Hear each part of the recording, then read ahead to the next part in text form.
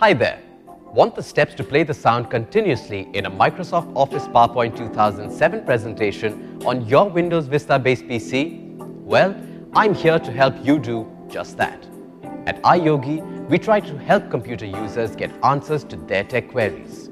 When you insert a linked sound file, PowerPoint creates a link to the sound file's current location. If later you move the sound file to a different location, PowerPoint cannot locate it when you want the file to play.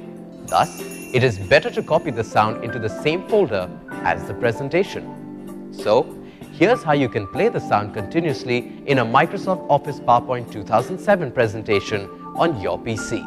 Follow me. To play the sound continuously for one slide, insert the sound file in PowerPoint presentation.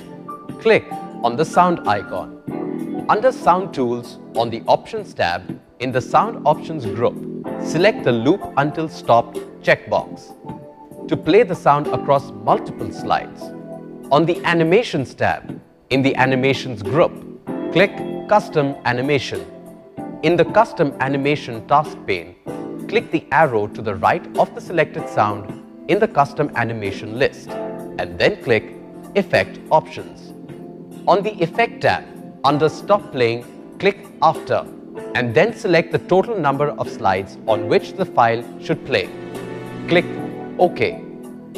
So, you see, with the help of these simple steps, you can play the sound continuously in a Microsoft Office PowerPoint 2007 presentation on Windows Vista-based PC with complete ease. Don't you just love technology?